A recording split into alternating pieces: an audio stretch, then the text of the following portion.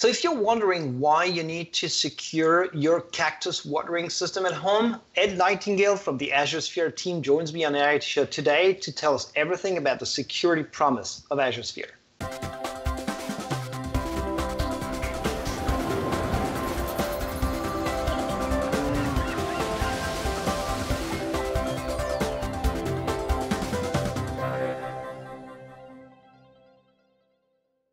Hi everyone, this is the Internet of Things show. I'm Olivier, your host, and today with Ed, we'll talk about the Azure Sphere security promise. Ed, thanks for joining us on the show today. Hey, I'm happy to be back. It's good to be here. Yeah, you're back, but not everyone actually knows you. So how about you introduce yourself and you tell us what you're doing at Microsoft? Absolutely. My name is Ed Nightingale. I'm the Director of Engineering for Azure Sphere. I've been with the product basically since its inception, and I'm here to talk about the Azure Sphere security promise and a little bit more about how Azure Sphere differentiates when we talk about defense in depth and Azure and security with IoT. Awesome. So Azure Sphere is now generally available, right? So that's a recent announcement that's been made. It's one of the reasons you're here on the show. And our audience really have heard about Azure Sphere, but from you, what we'd like to dig into is why should they care? So securing IoT devices is important, but let's discuss more about why. Why do you need to secure devices? So here's the deck I brought with me. I wanted to start by going back and talking about what is Azure Sphere. Azure Sphere is an end-to-end solution for securing IoT devices. And Azure Sphere is really composed of 4 pillars. There are Azure Sphere certified chips. These are chips certified by Microsoft to meet Azure Sphere's high bar in terms of silicon security. There is the Azure Sphere operating system. This is a purpose-built operating system for IoT with new defense in depth features to help protect your IoT device. There's the Azure Sphere security service that runs in the cloud that guards every Azure Sphere device in terms of authentication, attestation, update, and error reporting. And then there's Azure Sphere servicing, which is our promise from Microsoft to provide ongoing updates from Microsoft to provide updates in a rapidly evolving threat environment to make sure your device isn't just secure the day you buy it, but it stays secured for the lifetime of the device. And so this is our promise and our guarantee. And as you mentioned, the big news for us is that Azure Sphere has announced general availability in February. And what this means is that Azure Sphere now meets Microsoft's high bar for quality, scalability, privacy, and security. Azure Sphere is open for business. We're ready for customers, and we're ready for scale. And this is a huge milestone for any product at Microsoft to move from an incubation or a product in private preview to a product that's really available for anyone to use. And so we're really excited about that. Before you jump into some details about, the 7 properties and defense in depth, something that I want to point out to our audience is that when we say GA and ready for customers, think of it as, we are leveraging Microsoft's decades of experience in securing IT and PCs and laptops and servers and infrastructures and our customers' solutions into securing IoT devices through Azure Sphere, right? So this is, I think, something that's very important for our audience here. Thank you. That's one of the big benefits about working at Microsoft and bringing new business and opening one up at Microsoft is that we have this huge amount of expertise across the company, and we get to leverage all of that when we bring our product to market. It gives us an edge, quite frankly, against our competitors. It's fantastic. Yeah, totally. So tell me a bit more about, what are these various, areas that Azure Sphere helps secure? Why, how do we secure an IoT device? Yeah, thanks for asking. When we talk about Azure Sphere, we talk about something called the 7 properties of highly secure devices. This is actually a white paper that was published in summer of 2017 that I helped author. And at that time, so it was Microsoft putting a marker out there and said, look, IoT connected devices are coming and the security isn't good enough. And we feel that any device that connects to the internet needs to have as a minimum these 7 properties. Now, these 7 properties, we didn't invent them. Some of them will be familiar to you if you're watching this video, but they're all required. And these properties run from things that belong in silicon, like a hard root of trust, which guarantees the integrity and identity of your hardware, to things like a small trusted computing base, which means that you try to have as little code as possible running in the most trusted area to minimize its attack surface to hackers. We have things like certificate-based authentication, which is a best practice to ensure that you can authenticate the endpoint you're talking to the internet. And you also have this virtuous cycle between error reporting, which is being able to see from the field, is my device misbehaving? Is it stable? Is it under attack? And renewable security that allows you to respond to those types of error reports, to push out an update, to patch a device, and make sure that you can fix those problems as they're discovered. So these 7 properties, the white paper is still out there, aka.ms/7properties. Go read it. And it talks about that if you're going to connect a device to the internet, make sure that they have all these properties available, or you're exposing yourself to a lot more risk. That's interesting what you just said, which is like when you consider connecting a device to the internet, right? These microcontrollers that are out there, they've been out there for a long time, not connected. Like they're controlling our life today. You have like many in your car, you have many in your house, you have many in your enterprise and around you. But today, most of them are not connected. But that's right. Industrial revolution, actually, we have more and more of them connected. However, and maybe you have some notion of the proportions of how many of them are expected, but in general, I'm wondering, so these were secure to a certain extent based on the fact that they were not connected to the internet. But do we need to have all of that and all of these various, areas of security for devices? Isn't that a bit overkill for all these MCU devices? Yeah, it's a really good question. We talk about these MCUs, billions and billions of MCUs are sold around the world every year that aren't connected. They're really the fabric of computing around you that you never see. And there's a very common question that says, look, I get Azure Sphere. It's really powerful. It's protecting me. But don't I just need that for a traffic light or for some other instance where we're worried about a hacker causing havoc where someone could get hurt? And I think what I'd like to do, if it's okay with you, is let's talk about the least safety critical device on Earth. What I'd like to talk about is a cactus watering sensor, right? You could say, here's the best example of something that probably doesn't need Azure Sphere. Why do I need a cactus, Azure Sphere and a cactus watering sensor, right? What does it do? Yeah, it can protect you from the cactus, right?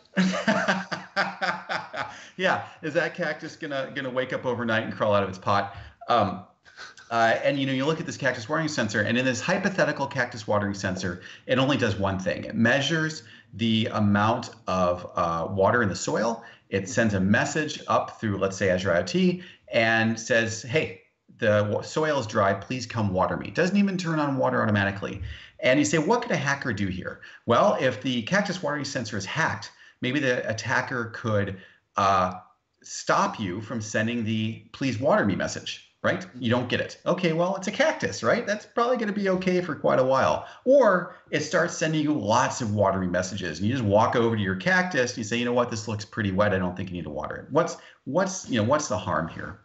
And when we talk about something like this, there's a really key learning that it's not just the function in this example. Scale is what matters too. And I want to go forward here and just remind everybody about the Mirai botnet. The Mirai botnet was a distributed denial of service attack, which means there are lots of devices that got hacked all at once. These were security cameras, but only about 100,000 of them. And that distributed denial of service attack brought down a portion of the internet and caused tremendous economic damage. Now, what does this tell us? These were cameras, right? These weren't general purpose computers. They didn't necessarily have to be connected. What it tells us is if we go back to this watering sensor, if the person who manufactured this is at all successful, right? If they sell 100,000 of them, well, that means that it's a target for a hacker. And if there's a vulnerability, it means they could break into these sensors, put them all together as a botnet, and actually launch an attack against a business or endpoint and really cause a lot of damage here, right? So the lesson here, I love that you brought up the fact, that there are these billions of MCU devices. A very small number of them are connected right now. But pre-IoT, all these devices were what I think of as fire and forget. Your microwave, your alarm clock before you had a phone. These devices, someone wrote some software for them. They did one thing. And because they weren't connected to the internet, they never did anything else, right? And that was okay. Security wasn't as important. But once you connect a device to the internet, that means that fire and forget device, that single-use device, can become a general purpose computer. And if it becomes a general purpose computer, which means any software can run on it, it can be weaponized by an attacker.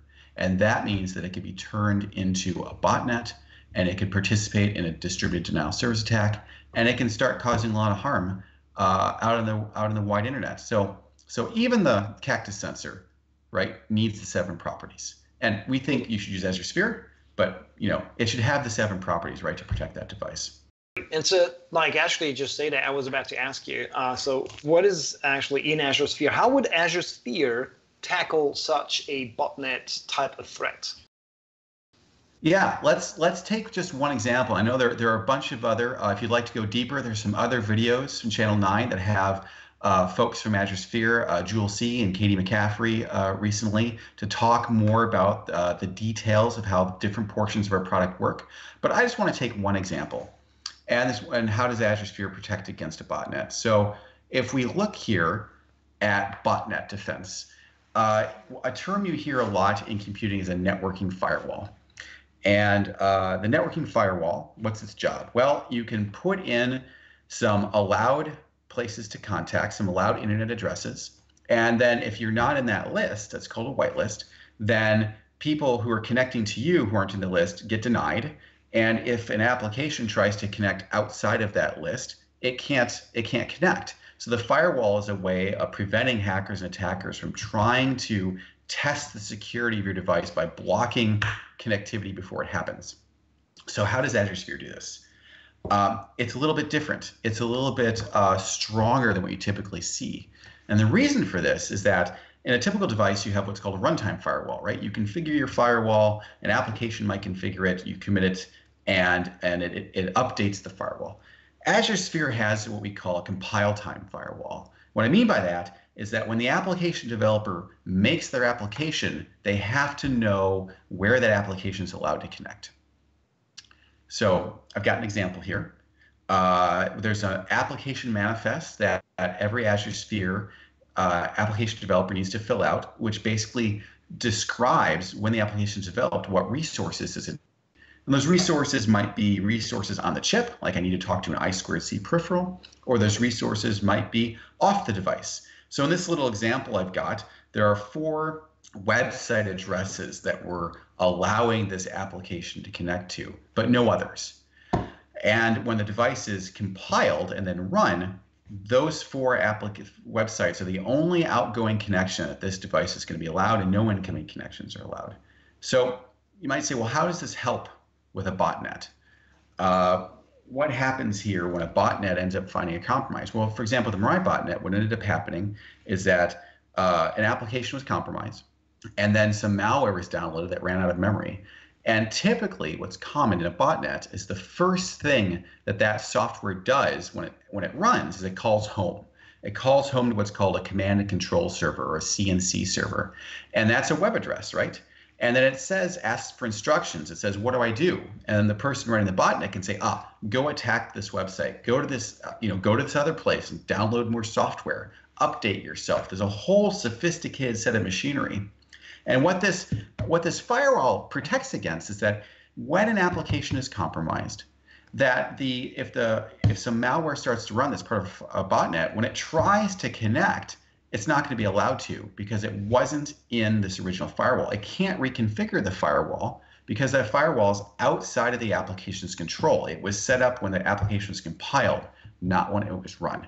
And by taking advantage of that feature, we can really limit the damage an application vulnerability can have by limiting its outgoing connections. It's one of our best defenses against a botnet, as long as a vulnerability hasn't escaped the application sandbox that we've contained for it. Well, thanks, Ed. That's definitely a nice insight into one of the many layers that Azure Sphere offers for protecting Azure Sphere devices. And we're going to have other episodes that will deep dive into these different layers. And Ed, well, thanks again for joining the IoT show today. Yeah, thank you. It's been a pleasure to be here. It's good to talk to you. Yeah. So if you want to get started with Azure Sphere, learn more, you can go to aka.ms/IoT show/Azure Sphere. And Ed, well, there's plenty of resources for developers, right? Absolutely. In fact, dev kits, you can grab one today, order it, and start coding and building your own secured IoT device. Yeah, go get it. Awesome. Well, you know what you have to do. Well, go get your Azure Sphere kits. Go start coding for it. Don't forget to subscribe to the AI Show for the next episodes. Ed, thanks a lot for joining. Everyone, thanks a lot for watching today. Yeah, thanks everybody, and stay safe.